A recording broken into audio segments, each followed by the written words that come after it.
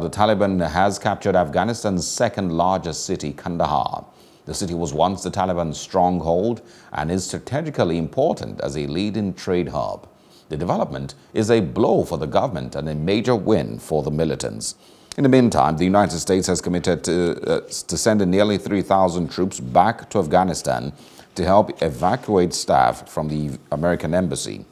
The United Kingdom is also deploying about 600 troops to provide support to British nationals leaving the country. Hello, hope you enjoyed the news. Please do subscribe to our YouTube channel and don't forget to hit the notification button so you get notified about fresh news updates.